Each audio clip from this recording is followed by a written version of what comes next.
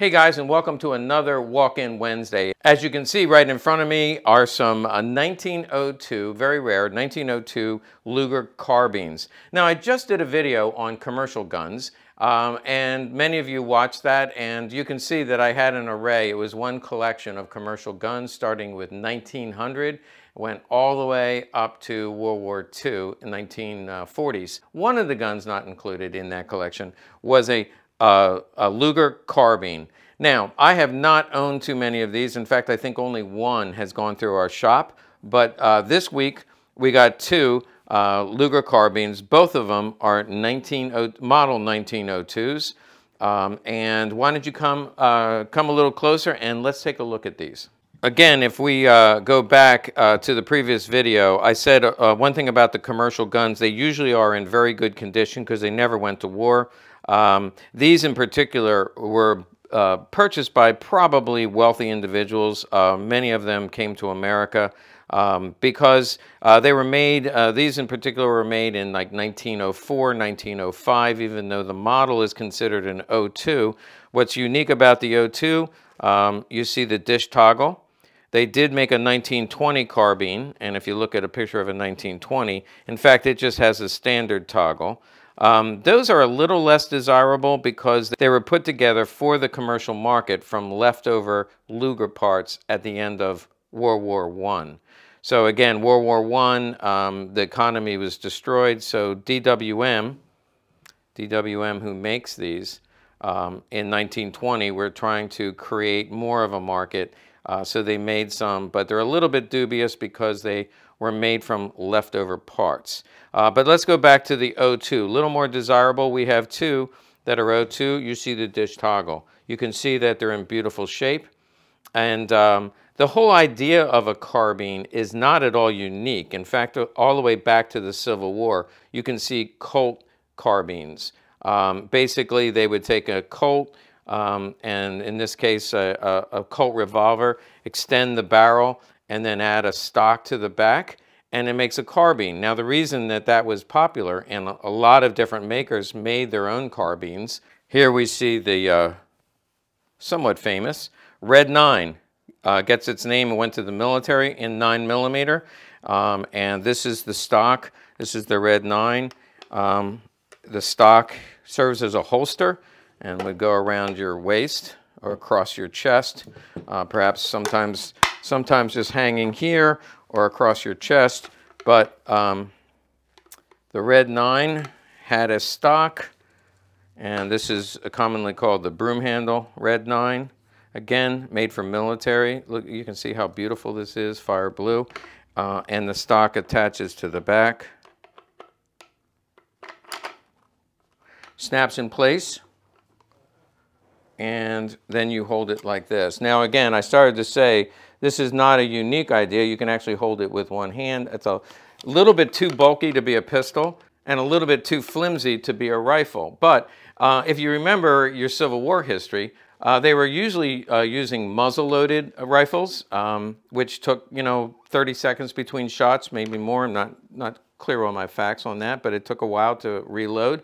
Toward the end of the war, they came up with the Spencer carbine, and that was a new invention. That carbine in particular was still a single shot, whereas they did have the Colt revolver, 6-shot revolver, which would shoot 6 shots in a row without having to reload. So the pistol technology was ahead of the rifle technology, and that's what made people say, well, why can't we take the pistol and turn it into a rifle, extend the barrel a little bit, which helps with distance shooting, and then add a stock to it, which would make it usable, similar to a carbine, same size, but again, a little bit flimsy, and probably an idea that never really took off.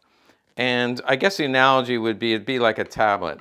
I have my cell phone and I have my computer, but I don't use my tablet very much. It seemed like a good idea, but sometimes if you want a small pistol around your waist, this is not it, or this is not it.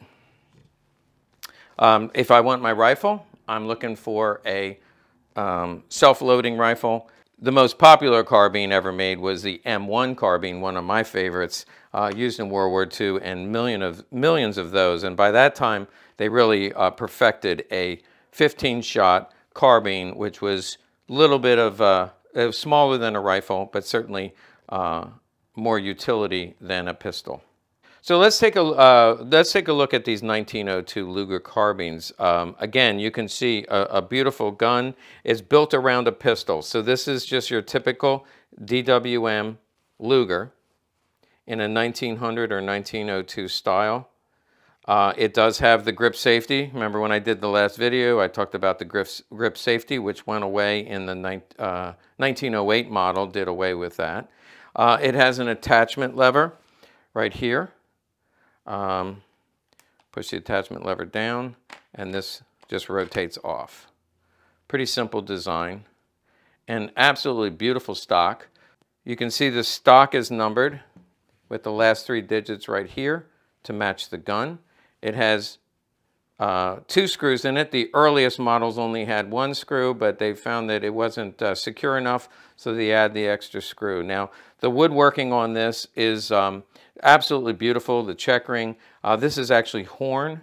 You can see some of the coloration, but you also see little holes from the bores, and beautiful little design. This one has the same, similar, even more coloration, a little bit of a design, but beautiful checkered wood. Slightly different color between the two of these, but you can see why these were not used by the military. The military were just all about utility use. Like the artillery, again, in previous videos, we've talked about the artillery Luger, and they have a sight that goes from 100 meters up to 800 meters. But the board looks like this. Now, it would be numbered to the gun. This one is not matching, but it has the 2 screws. It's a similar design. It has similar attachment, and it rotates onto the back. Very similar, very easy. But it was, you can see the imperial proof right here, which means this went to the military. This is dated 1917. So it's a World War I artillery. This makes it into, lock it in place. But you can see that this is just a very simple board and works fine as a carbine and a lot cheaper. These are about twice the price. And since they made them before World War I, they were trying to create a market, particularly in Germany and the United States were the 2 biggest buyers.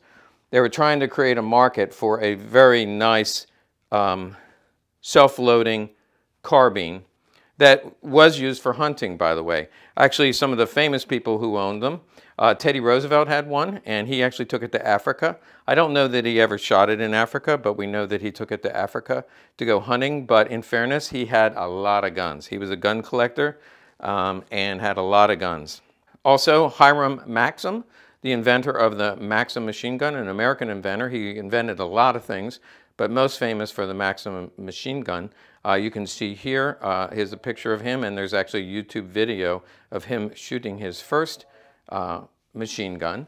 But he was the inventor of the machine gun, and he special ordered from DWM a presentation carbine that has his name on it. Was recently sold at Rock Island. Here's a picture of that one. It went for a lot of money, mostly because the attribution to Hiram as opposed to the actual value.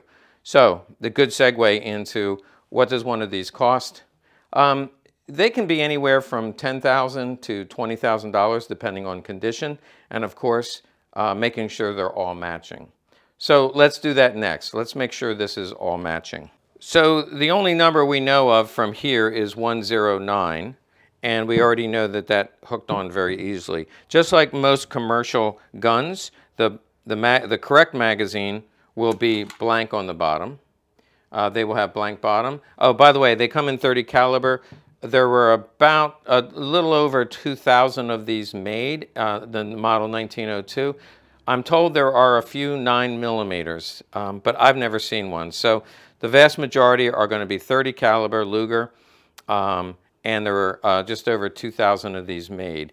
So it has blank bottom mag. Both of these mags we can see are blank bottom. We'll take those aside. Let's take this one, take the lock off. You can see the grip safety. We rotate that off. It actually comes off very simply.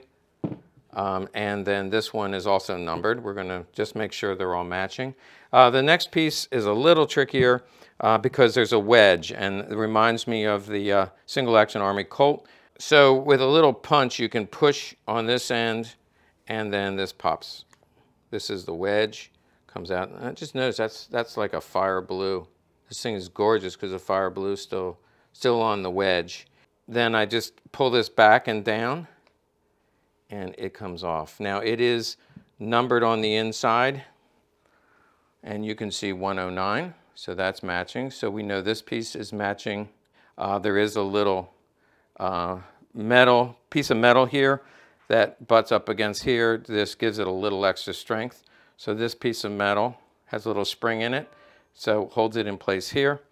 And then this is a reinforcement bar on the frame to hold this in, and we'll take a look. That's where the serial number is. So you have to take this piece off to get to the serial number, and you can see the full serial number.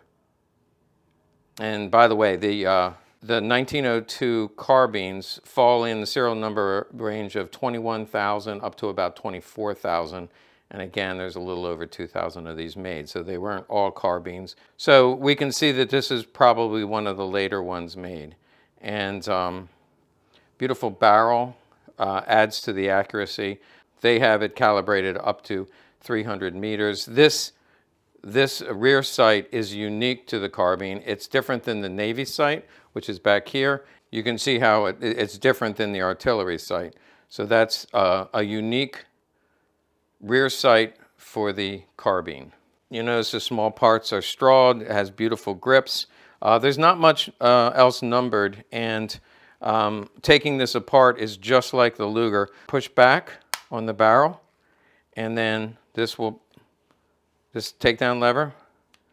If it's not pushed back, this takedown lever doesn't come down, or it's very hard to come down. You'd have to pry it down, which is not the way that's designed. So all you do is push back, pry this down, side plate comes off. Once you have the side plate off, you can see this just slides forward. Now you will see the inside is in the white, and it should be. If this gun was refinished, all of this white inside would be blued. Same way in here, if I took the firing pin out, the firing pin would be in the white. Okay, so this first one, which I consider the nicer of the two, better condition, we now know that it's all matching, but just as a refresher course, let's go through this one really quickly. We have a blank bottom magazine, we have a dish toggle, we have straw parts, this slides down. We see the numbering here is 450. We pop the wedge off. Let's see if this one is fire blued. Yep, this one's fire blued as well. It has the unique rear sight, only found on the carbines. This then pulls back and down, slides right off. This one is numbered in here, but it's very lightly struck, but it does say 450. So this matches this stock. And then the full serial number, we can see that this one is 24,000. So again, one of the last one made. Again, I said 21,000 up to about 24,000. It goes all the way through to at least 24,500, but that's the approximate serial range. So this gun is also all matching. So I'm going to sum up, but to put these back together, by the way, this is called the coupler or the hanger for obvious reasons, and it's got a hook right in here. So if you try to put this Luger back together, it's really not tricky other than the coupler or the hanger. Tolerances are very tight, by the way, which unlike many guns, they're just like individually fitted. You want to look down inside here and make sure that the hanger hooks. And when it does, that creates the tension. You pop the side plate in and close it down. And there you go. See that? It's got the spring in it, and I just pop this back on and close the wedge, and voila. we're all back together again. Now, just one more thing that this came with. Many of these come in original boxes. You can see pictures of the original box. It comes in like a suitcase. They do make replicas of this box, so the replicas are available, but the original boxes can sell for I don't know, $4,000 or $5,000. But what this did come with, very, very rare, more rare than the gun itself because the leather comes apart. But this is this would be what I call a gazinta. Some people call it a holster, but this goes into this, and this goes into that. So now you see how it gets its name. So the leather is rarer than the gun itself. Most times I see them in a suitcase, so I was really happy to see it come with the holster gazintas. Great stuff, you guys. Thanks for watching. I'm proud to bring these to you. These won't last long. We'll put them up on the site, and they'll sell very quickly because they are rare. Make sure you like and subscribe to our videos, and hit the notification bell so that you're notified next time I post a video.